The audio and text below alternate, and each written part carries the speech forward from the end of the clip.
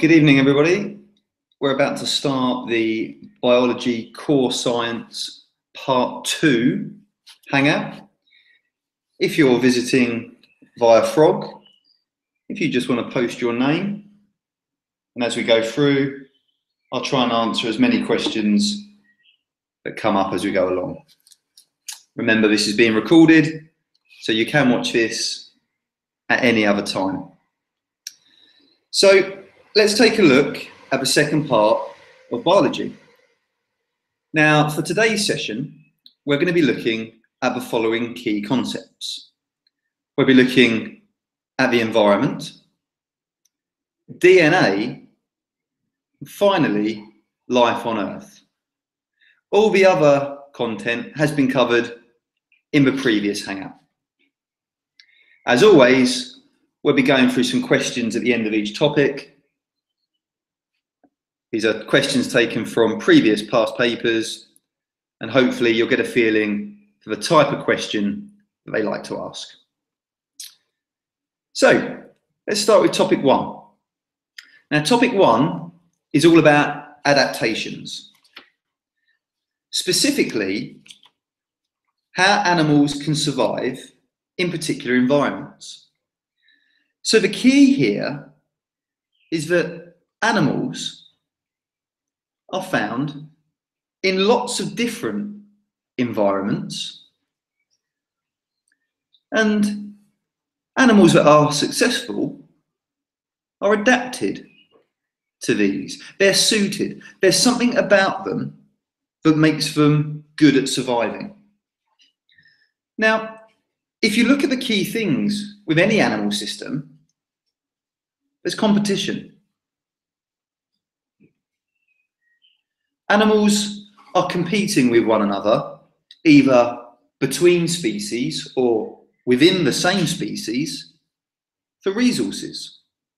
That could be somewhere to live, it could be food, it could be for a mate.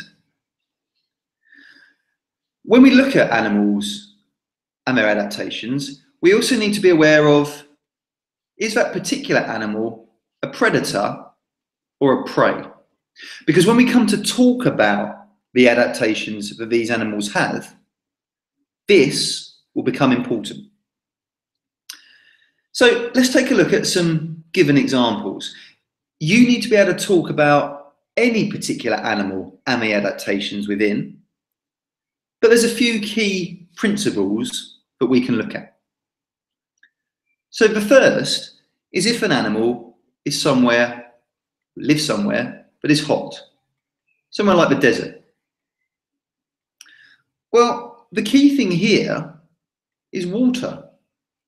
These particular animals need to try and maintain as much water as they can because it's scarce, it's hard to come by. The second thing, of course, is the heat. And thirdly, we might find, as we often is the case with a variety of animals, they need to try and have a particular way about them to avoid predators or avoid the prey from seeing them so they can sneak up. And so we call this term camouflage. So our classic example here, a desert animal, will be something like a camel. It's going to have an ability where it can store water. It's going to have a very thin coat, so it doesn't overheat during the day. It will still need a coat because at night time, the desert will get cold. And finally, it will be a sandy colour. So for desert animals, anyone in hot conditions, water, heat, and camouflage are important. Ways to adapt to try and keep water, to lose the correct amount of heat, and to remain camouflaged are crucial. Now, the second part to all of this is if our particular animal is not in a hot area, but is in fact in a cold area, somewhere like the Arctic. And our classic example here will be something like a polar bear. Well, for this animal, water is less of an issue But heat becomes really important. And so our polar bear will have thick insulation. It will have lots of layers of fat or blubber. It will have very hairy coats. It will also have a particular surface area to volume ratio, which is essentially very small. It's going to keep the heat in. There isn't much surface area. And you can see in this particular picture here, it is still camouflaged. Our polar bear is able to sneak up on our unfortunate and unsuspecting seal. Now, finally, with our adaptations, you need to be able to talk about plants. Something like a cactus, again, in hot conditions. So it's going to have a small surface area to volume. It's going to have ways where it's going to be looking at keeping as much water as it can. And there's going to be other things for that. It's going to be trying to have a way to avoid being predated. So it'll have spines on it. So in this particular organism, it's conserving its water this time with its small surface area. In other words, it doesn't have big open leaves. Spines to stop animals from eating it. And the last thing comes back to water. It's going to try and get as much water as it can. And so its roots will be very extensive. They won't go very deep, but they will go out for a long way. Now, the final part that we need to know for animals with adaptations is a word called extreme ophiles. Well, these are simply animals or organisms that live in very extreme conditions. It could be at the very bottom of the ocean, very deep down.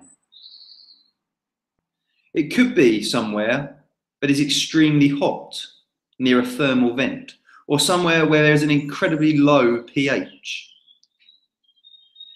Any of these conditions, for most life, would kill them. And so the term extremophiles is essentially an animal adapted to live in extremely hostile conditions. Now, the second part we need to know when we're looking at the environment is how we measure any type of environmental change. Well, to measure change, we need some kind of indicator. So this can come in two forms. We can have living indicators, biotic. The ones to remember are things like lichens and insects.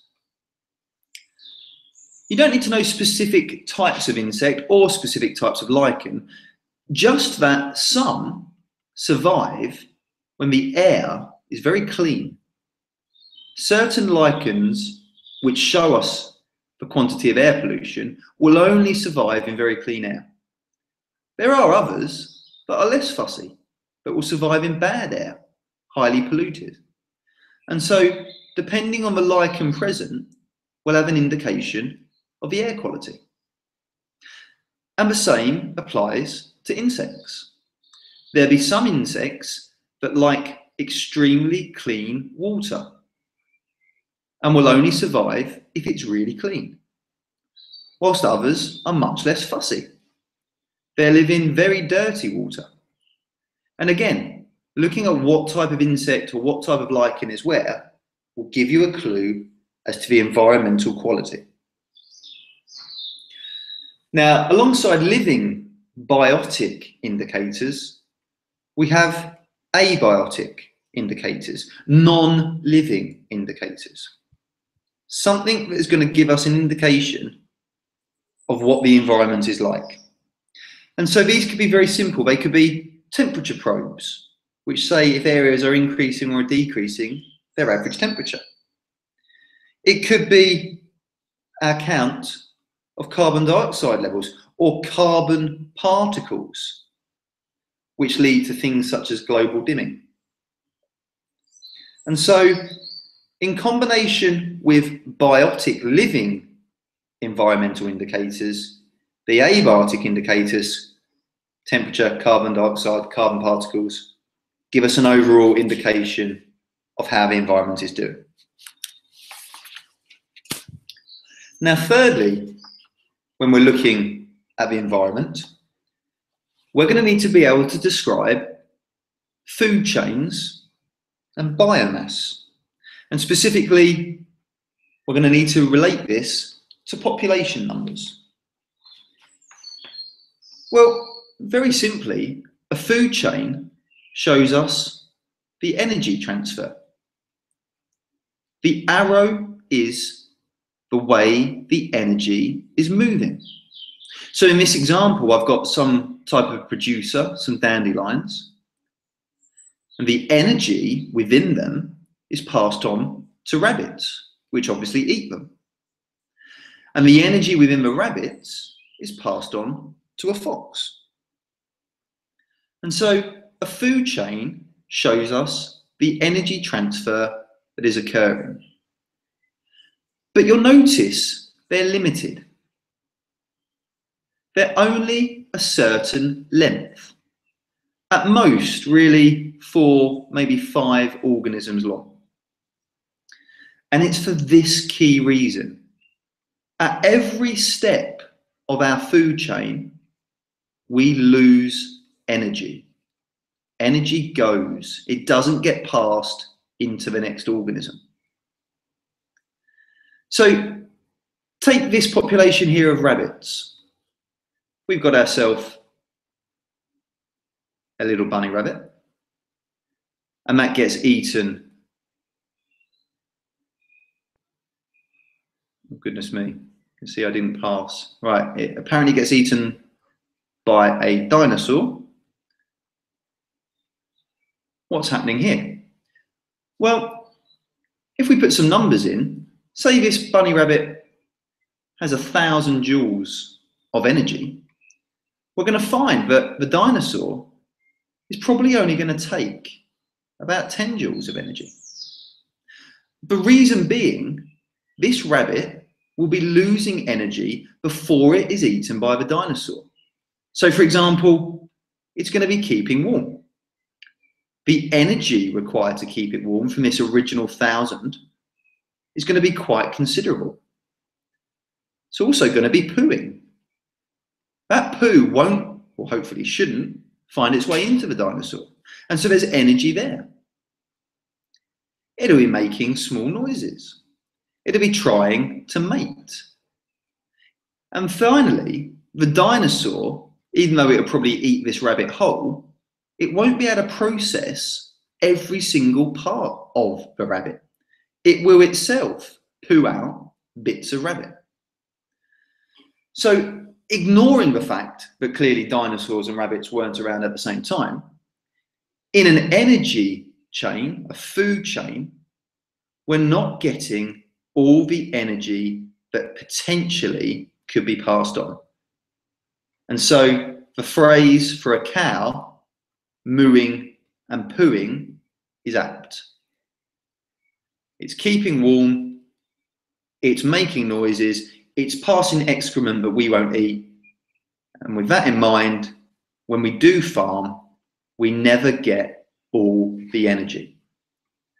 And so it goes back to this food chain.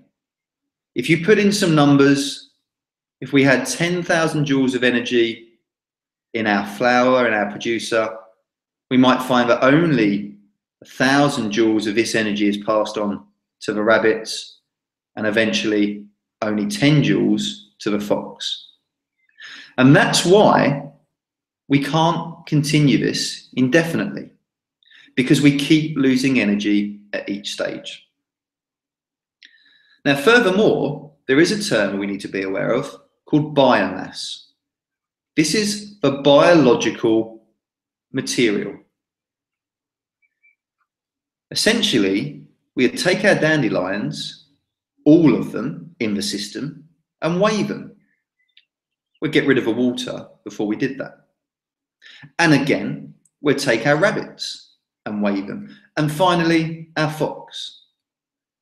And so we would have a pyramid of biomass that looks like this. It will always get smaller. This is in contrast to a pyramid of number. We could find a pyramid of number that looks like this. This could be a top bird predator. This could be another type of bird. Perhaps this is some kind of insect. This part looks okay. But here, this could be a single tree. If you converted that into biomass, a single tree is huge in comparison to the insects on it and the few birds that predate them and the top predator. But a number can look quite different to a biomass pyramid. A biomass pyramid will always look like a classic pyramid. So just be aware of that. So for the environment, for biomass, just remember, not all the energy within each food chain step is passed on. It is lost, mooing and pooing. Now, when we look at the energy in a system, we need to be aware of things that decay. Decay is essentially returning our nutrients to our system. If we didn't have decay, we'd have a huge buildup of dead animals and waste. And that would be a huge, huge problem. Specifically for decay, we need to look at fungi and bacteria. Now, fungi and bacteria break down dead animals and detritus, waste. Now, the key that you need to be aware of for that to happen is the conditions within.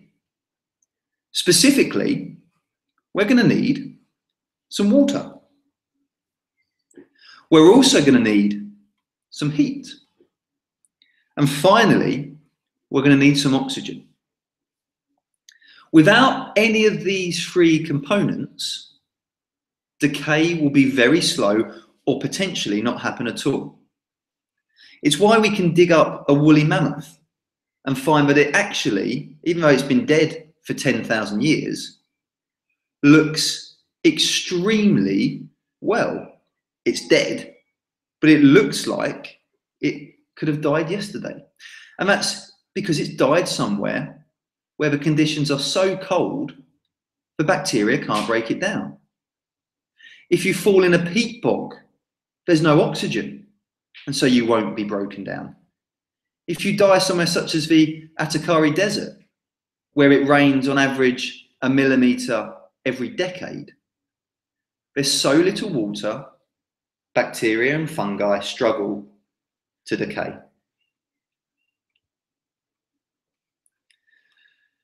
Now, the final part with all of this is the carbon cycle. The movement of carbon throughout the Earth. It looks incredibly complicated, but actually, there's only 3 main steps. We have our carbon dioxide in the atmosphere. There's only one way carbon dioxide is taken out of the atmosphere. That is via trees and the process of photosynthesis. However, there are a couple of other ways to put carbon dioxide back.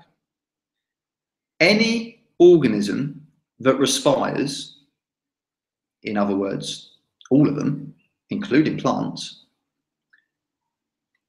will have carbon dioxide being released as a byproduct. We also have combustion. Now, I've had commented how good a dinosaur I drew earlier, and this is where we have a problem. Because if we take our dinosaur again,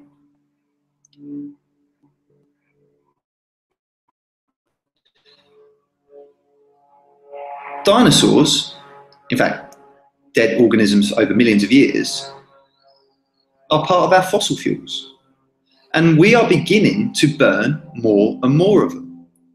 Before we were burning fossil fuels, the whole carbon dioxide carbon cycle system was relatively well balanced.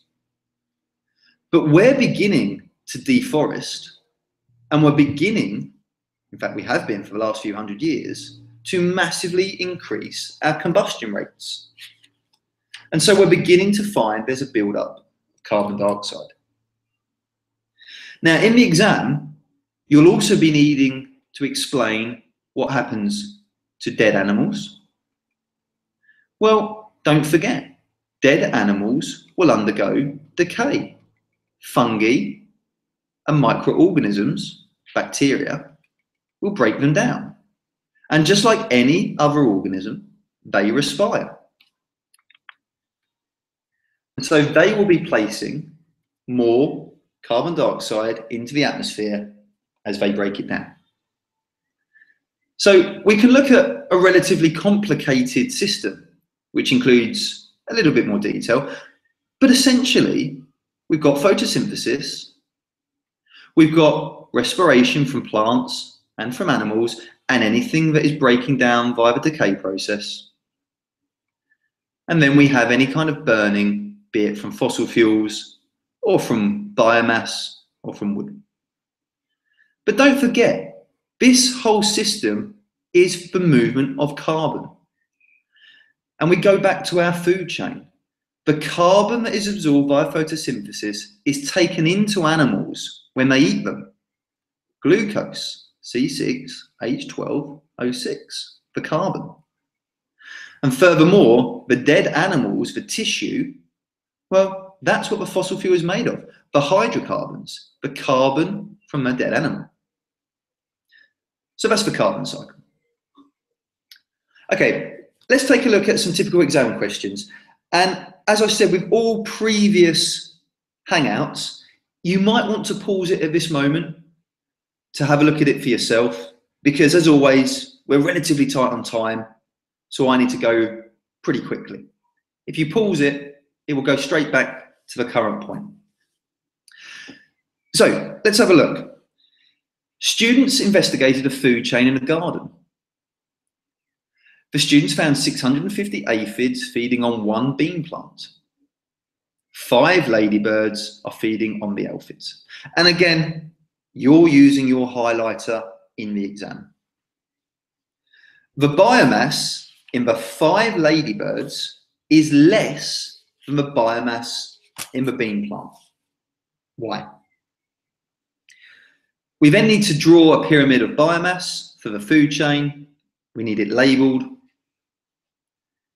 And finally, the carbon in dead bean plants is returned to the atmosphere via the carbon cycle. Describe it. So let's take a look. Well, first of all, why would biomass in the 5 ladybirds be less than the biomass in the bean plant? Well, the ladybirds are eating the aphids, which in turn are eating the bean plant. And so the ladybirds have 2 potential energy losses before they get the energy that was original.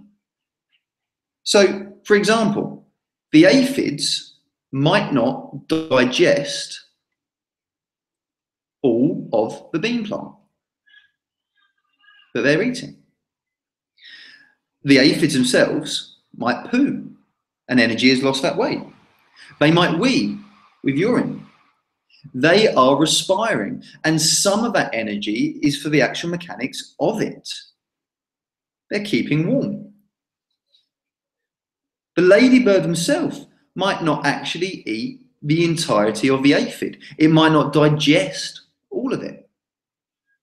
So any couple of points talking about not everything being digested and some stage losing energy itself, be it heat via poo. Now, if we're going to draw it, it's very simple. It's a pyramid of biomass. So we're going to find that the biggest biomass is in the bean plant. It's going to be reduced by the time it gets to the aphid. And finally, the smallest amount of biomass will be with the ladybirds. Now, for 4 points, we need to describe the part of the carbon cycle where dead bean plants are returned to the atmosphere. How's that carbon from something that's died getting back? Well, we're getting 1 mark for talking about a decomposer. It could be bacteria, it could be fungi. The decomposers are breaking the bean plants down. So they are causing decay. All of these microorganisms, bacteria, fungi, respire. And respiration releases carbon dioxide. Decomposers, bacterial fungi for 1 mark, are decaying. When they're breaking down the bean plant, they are respiring, and carbon dioxide is lost. Okay, second question. Again, you might want to pause. The diagram shows part of the carbon cycle. Name the process shown by the arrows X and Y. Describe the part played by the algae in the carbon cycle. And finally, in tropical rainforests, process X, whatever that happens to be, is much faster than in most other habitats. Why? Well, let's take a look. X is putting carbon back into the atmosphere, and microorganisms are doing it. Well, we're not going to be burning the microorganisms, so this must be respiration.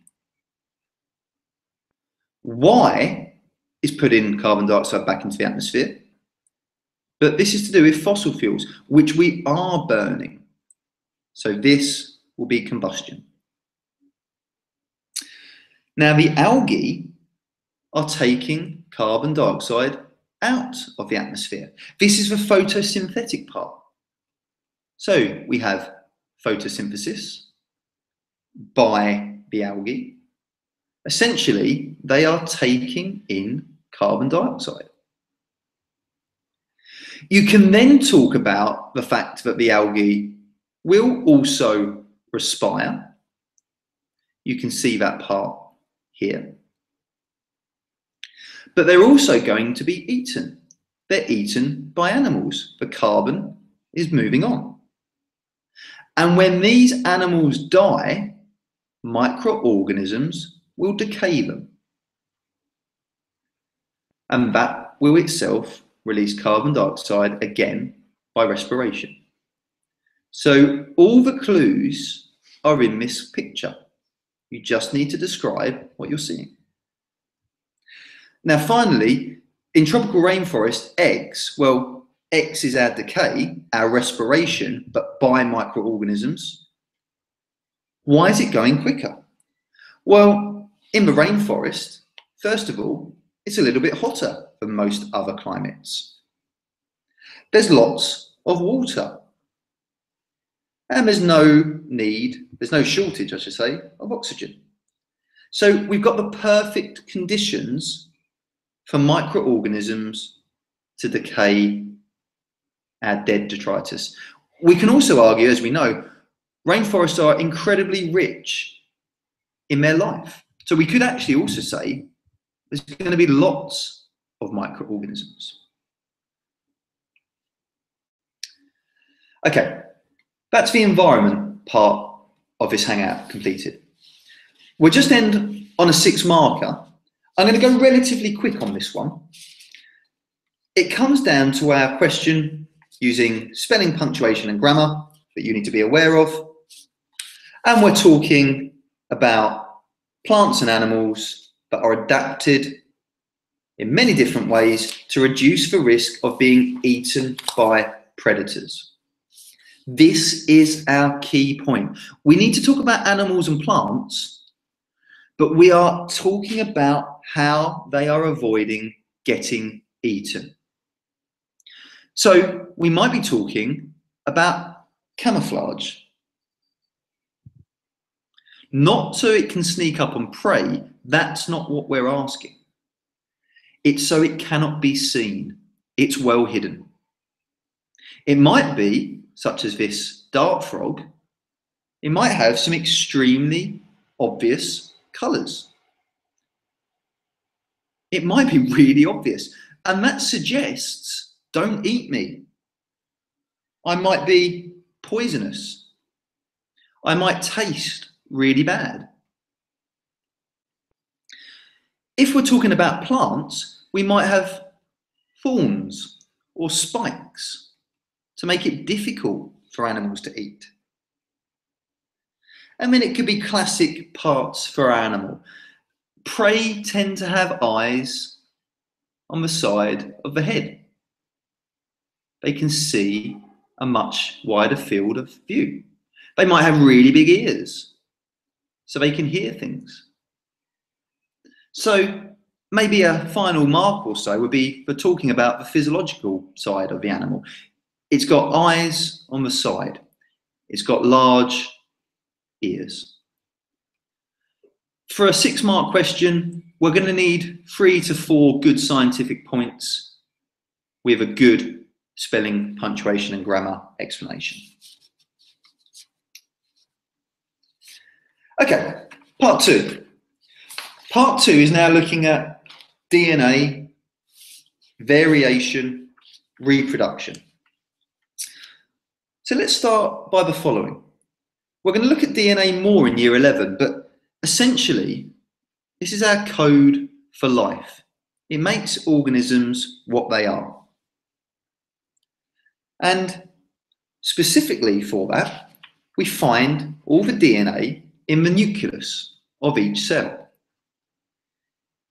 Specifically, it's found in chromosomes. The DNA is put in a position where it's carrying all of the genetic information within a strand, within these chromosomes. Finally, the only other word that might come into play are genes. These are small sections of DNA that code for something, that perhaps make a protein. Well, if we're thinking about all the different organisms on life, there's huge variation. But actually, there's variation within a species. If you looked at a class full of people, some would be tall, some would be shorter, some would have big hair, some would have short. Eye colour would be different, skin colour would be different. So there's huge variation. And it's the genes, or specifically the DNA that each of us carry, that gives us this difference. We've all got slightly different DNA. Now, of course, we can be affected by the environment. An old phrase of nature versus nurture. The environment will, of course, influence how we are. And so, genes, things we inherit, along with the environment, lead to variation. Now, let's take a look at how reproduction occurs to give us this variation. Well, the first type of reproduction is known as asexual. Actually, with asexual reproduction, we don't get any variation. It occurs in normally simpler life, something like a bacterium. And what a bacterium will do is it will replicate itself where we have 2 identical copies. Now, there's advantages to this. It's very quick. You don't need to go and find a mate. You don't need to be thinking about investing in energy for finding a mate or producing the gametes. So it's quick, it's easy, it's straightforward. But there's a massive downside. These are identical. So if something comes along which destroys this original bacteria, it's almost certain to destroy the offspring. the replicants, because the DNA is the same. If it can kill one, it can probably kill the others. So this is where the other type of reproduction becomes important. This is sexual reproduction, the fusing of a sperm and an egg. Well, we need two parents, and each parent is giving half the DNA. So by nature, the offspring will be different. If you take two people,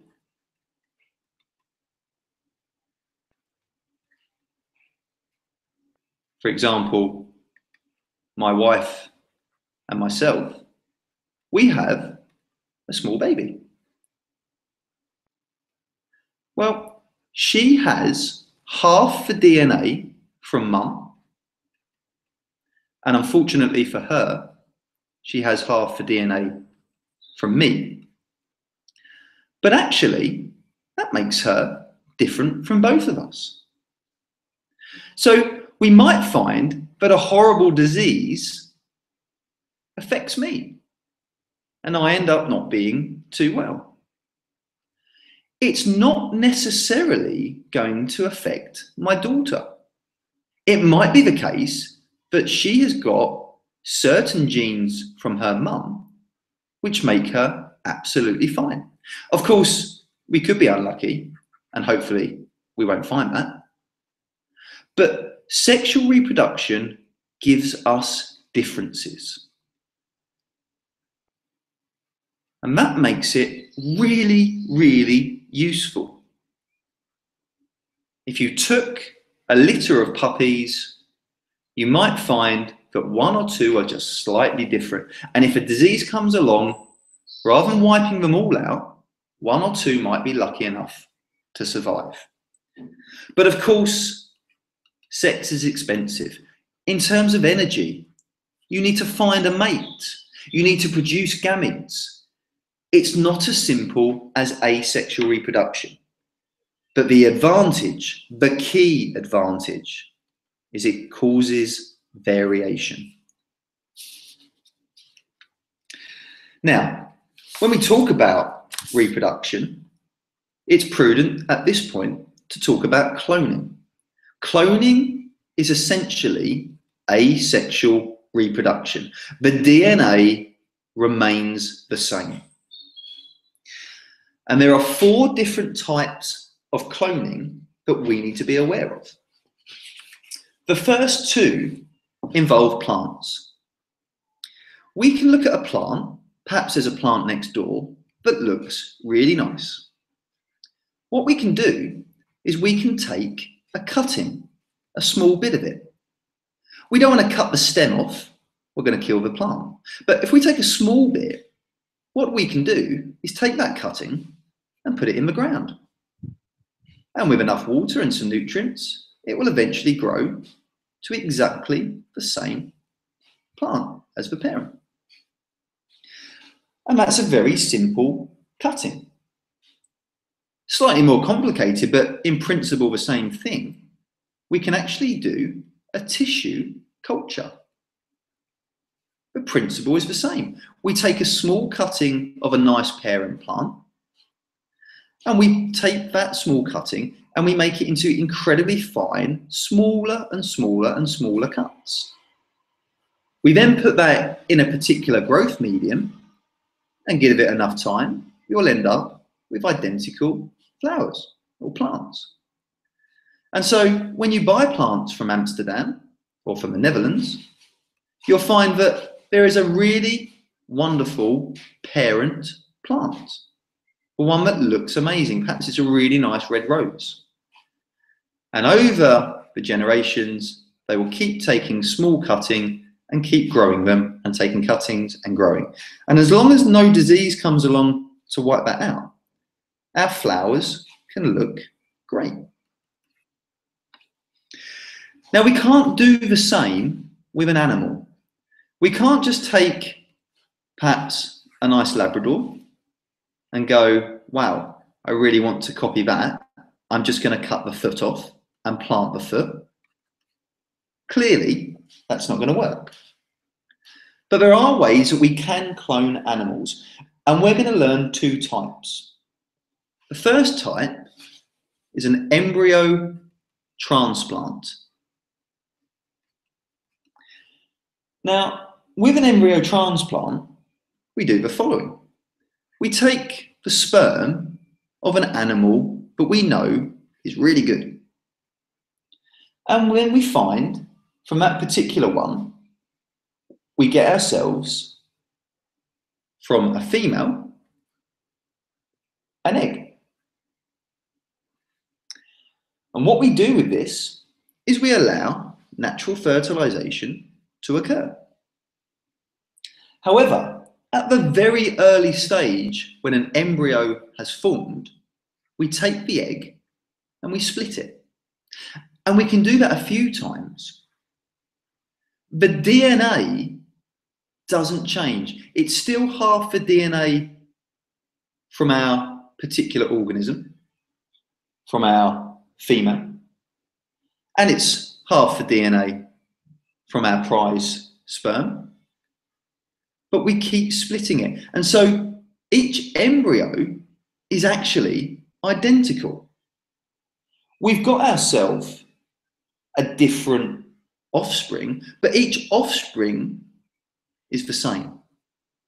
And so all we do is we take these embryos, in this case, all 6 of them, and we place them into a surrogate mum. In fact, in this case, 6 surrogate females. And they would all give birth to exactly the same ideal offspring. And so we've got our best organism, our best male and our best female, and we've got complete copies of them. There is still a slight change here though, because technically this isn't a clone of either the mum or the dad. There's still been fertilization. If you wanted to completely clone someone, let's take someone like David Beckham. How do we do it? Well, the first thing we would do is take David Beckham's normal cells, not his gametes, just a normal body cell. We would then need a donor female. The reason it needs to be female is we are going to need to take one of her egg cells. Now, the egg cell itself will have half the DNA. But we're then going to do the following. From the female, we're actually going to remove the DNA, so we've just got an egg, a very simple vessel. From David Beckham, we're going to do the opposite. We're going to just take the DNA out. We want to get rid of the actual cell surrounding. Well, hopefully you can now see where this goes. We'll take the DNA from David Beckham and place it in the vessel, the empty vessel, the egg. And now we have an egg cell with 100% DNA, but that 100% DNA is from David Beckham. Well, our final choice now is to take this fertilized egg, in essence, and place it into a surrogate mum. It technically could be the same female, or it could be a completely different female. You'll end up with a baby that is genetically the same as our parent, our David Beckham. Of course, it might not be quite as good at football. It might act slightly different because the environment will have an effect on it. But this process, this adult cell cloning or fusion cell cloning, allows us to get a complete replica. And we've done it. We've done it with a variety of organisms. We don't do it with humans. We're not allowed, and we'll come on to the efficacies of this in a minute. But we do it with sheep. Dolly the sheep was, in fact, the first mammal to be cloned. Well, the final part around all of the DNA is GM, genetic modification or genetic engineering. Now, essentially, with genetic modification or genetic engineering, we are taking DNA from one animal and putting it into another. But the key bit here is it doesn't need to be the same animal. It could be different species. An example might be something like a jellyfish, which apparently looks like that can fluoresce. Under UV light, it goes bright blue. Well, in principle, I could take a person that doesn't glow under UV light, and with special enzymes, I can cut the bit of DNA that allows my jellyfish to glow bright blue. I can then do the same on my person, find the bit of DNA that perhaps makes the skin pigment, and I can replace it. I can put the DNA into this particular person. And so they will fluoresce just like the jellyfish. Now, it's not quite as simple as that. It can't actually be an adult human. You'd need to do this at the embryo stage. And it's actually very, very complicated to do. But the principle is that, taking DNA from one and placing into another. Now, a good example of what we do is actually DNA for people who have an issue with insulin, diabetic people. We can take the insulin gene from a healthy human and we can place it into bacteria. Bacteria replicate really quickly. By doing that, the bacteria can replicate, but they're actually replicating the insulin. Here on the diagram, this is our part of insulin, which we've cut out with these special enzymes and placed it in the bacteria. And so when the bacteria grows, we've made a huge amount of insulin. We no longer need to kill pigs, which is how we used to get our insulin. So all in all, it's a great way. But finally, around all of this, you need to talk about the positives and the negatives for both cloning and GM. Well, think about some real useful issues.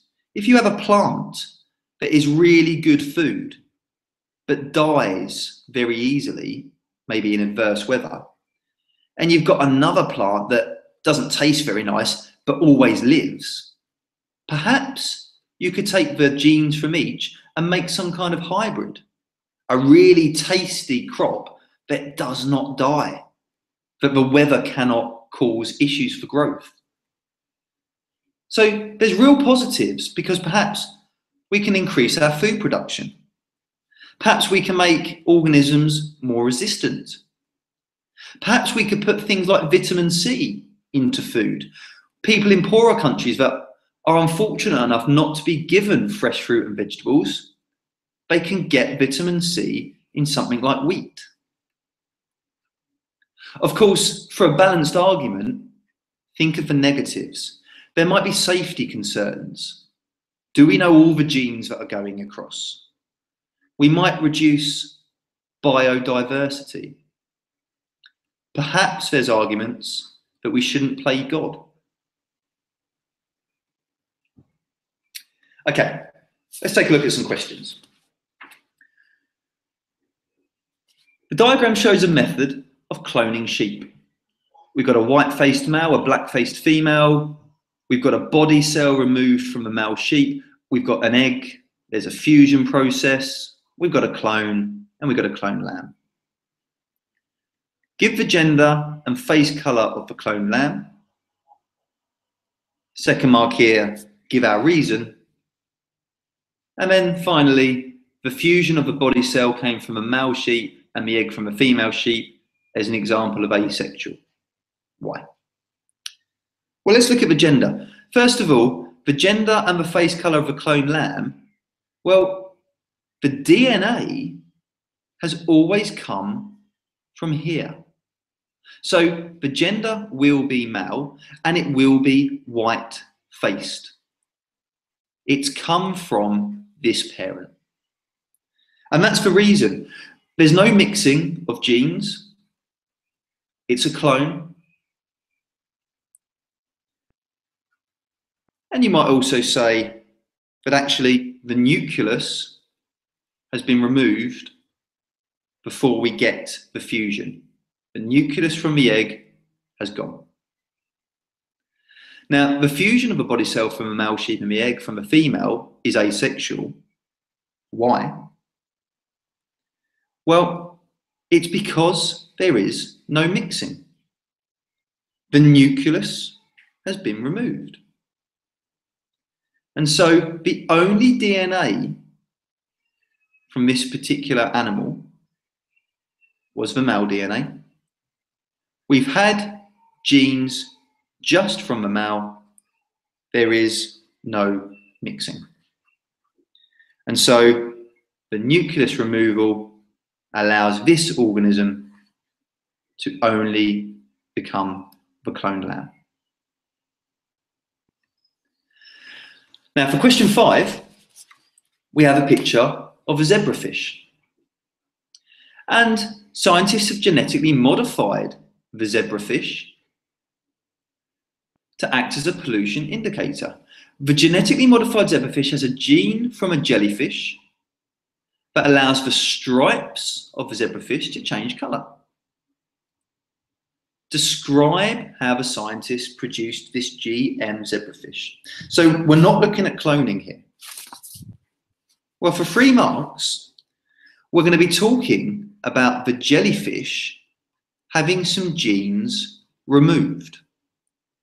We need to say that we use special enzymes to do this. And finally, these genes are transferred into our zebrafish. So the 3 marks come from saying we take the genes from the jellyfish using special enzymes that we transfer into our zebrafish. Concerns? Well, perhaps the genes can transfer to other fish. Maybe they interbreed, we don't know. Perhaps our food chain in the wild could break. Perhaps these genes make this zebrafish incredibly dominant, or maybe they die out, and so organisms higher above or lower below will change. Perhaps the GM zebrafish will outcompete the natural zebrafish. A couple of examples from here would gain you the 2 marks. Essentially, there's an unknown with this GM. Okay, the final part, we're looking at life on Earth. Well, to begin with life on Earth, essentially, we have ourselves a tree of life. There was some origin of life that has led to the development of every single living thing. There's always some common ancestor. A postulation brought about by Darwin, who we'll talk about in a minute. But when we're looking at life on Earth, we need to understand this word natural selection. We'll talk about evolution in a second. Well, what is natural selection? It's nature allowing some things to live and other things not. And it does it because life is hard. Let's look what happens. Well, first of all, animals will be slightly varied. There'll be variation. It could be, as we discussed earlier, because of sexual reproduction, but it could be, if asexual reproduction is occurring, that there's been some kind of mutation. If we think about antibiotic resistant bacteria, MRSA, These are replicating asexually, but mutations have allowed for variation. So some kind of variation in our organisms. Well, in nature, there's competition. There's not enough stuff to go around. Resources are scarce. And because of that, if animals are slightly varied and there's competition, some are going to be better than others at survival. Some will die. The ones that survive reproduce. And so their genes are passed on to the next generation. The ones that don't survive are far less likely to reproduce because they're less likely to survive for a long time, or clearly if you're dead, you can't reproduce. And so their genes don't get passed on. And so we have ourselves essentially a mechanism for picking the best life, the best adapted life to suit the environment it's in. Variation, there's competition, and so only some survive, only some reproduce, and that means only their genes are passed on. Now, this natural selection leads us on to evolution. And so evolution is essentially organisms changing over time, becoming new species because of variation and competition and survival and genes being passed on. But this took time to establish, and there were two schools of thought. The first, which we now dismiss, was by Lamarck. Lamarck says we acquire characteristics. What I mean by that is the more you use something, the more likely you'll develop it and pass it on. The example will be something like my giraffes. If I've got a short giraffe that keeps stretching its neck, Lamarck theorized that over time, that neck will simply get taller. And furthermore, a tall neck will be passed on to the offspring. It's like saying, if I go down the gym and keep working out, my offspring will themselves be fitter. We dismiss that. A good idea at the time, but the evidence isn't there. Instead, we go with Darwin, with natural selection causing evolution. And again, we can use the giraffes. Darwin is saying that this tall giraffe, which is naturally slightly varied, can outcompete the short giraffe, and so it survives. It's more likely to reproduce, and its genes are more likely to go into the next generation. Unfortunately for the short giraffe, it doesn't pass on its genes. It dies out, and so short-necked giraffes don't go to the next generation. Now, with all of this, Darwin, who is widely believed now, because there's evidence to support it, had a real tough time when he first postulated this. It's because back at the time when he was talking about evolution, it wasn't accepted because the vast majority of people were very insistent on God creating the earth. Over the course of a few days. Along with that, at the time, there is very little evidence. And so it became very difficult for Darwin to get his viewpoints across. A few hundred years ago, the world was a very different point. So religious beliefs, a lack of explanations, a lack of evidence made it difficult for Darwin to get his point across. Fortunately, over the last few hundred years, the evidence backs him up. So let's take a look at two more questions. The theory of evolution via natural selection was proposed by Darwin. Explain how it occurs. 4 marks. And it's only gradually accepted. 2 reasons why. Well, like we've just said, we need variation, perhaps by mutation, perhaps just by natural variation. Some are more likely to survive. There's competition. If you're surviving, you're breeding more, you're reproducing, and so your genes are passed on. The key bit, variation, competition, surviving and breeding, genes passed on. Why was Darwin's theories not accepted? Well, we're undermining God, the religious beliefs at the time.